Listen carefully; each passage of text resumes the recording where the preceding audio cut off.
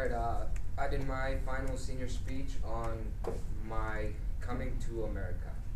So, why I came here? First one is obviously you can see it says war. There was like a giant war with my country and 5 other countries, believe it or not. They were all one country, leader died, broke up. Big war completely collapsed our economy. And then again in 1999, the United States bombed Serbia for 72 days straight, destroying cities and pretty much the entire country, also putting the economy very low. America was known, even back then in 2003, as a land of opportunity, or as so it was advertised to be the land of opportunity. So that leading into the second point of better life, my family wanted to move from Serbia here to America to actually start a new, better life, to give me and my brother better education and have a better life and better living and all of that fun stuff. My troubles in America, culture, of course, is my first trouble. I had really tough time adapting to American culture. Obviously, the cultures are huge, like have a humongous difference between them. But American culture was so strange to a kid who couldn't even speak a language at the time he came here. So from first through 5th grade, they put me in ESL. Come 6th grade in middle school, I was out of ESL, and I still had trouble with the American language, accent-wise, words-wise, pronouncing words. I still have trouble with that. I slur my speech here and there. Accent comes in and out. But language was definitely a big problem because the American language, sorry, the English language is very complicated because you guys have all these letters in words that you don't even pronounce.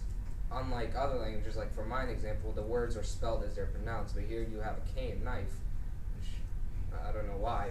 It's just weird to me. Pittsburgh, 11 years, this past November 2014, 11 years since I moved to the United States. 11 years since everything, since I've been in this school, I don't know if I probably met all of you in Painter, for those who have went to Painter. Those who have went to Whitehall or any other school, probably not. For those who have went to Painter, I knew you guys. You guys probably didn't know me, a little foreign kid.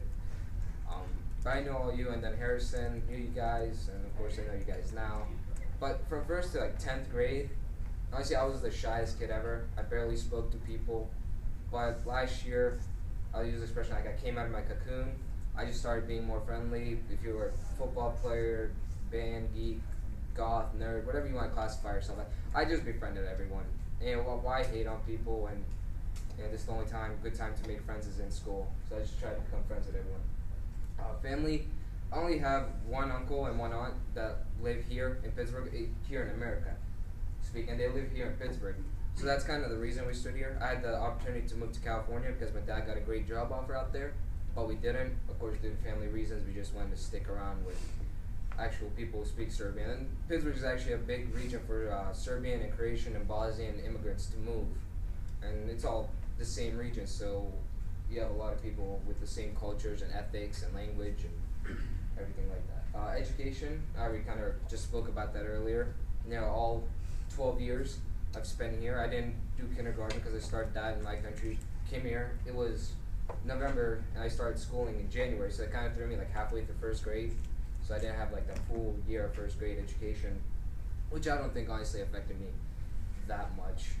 At least I don't think so. And actually I think that's it. So overall, the speech was about me coming to America, the struggles that I went through, and now that I'm here. And I don't know if I'm going to expand life here in America, if I'm going to stay in America, because post-college I do plan on hopefully moving somewhere, Australia or somewhere like Switzerland or something. But I'm completely undecided on that.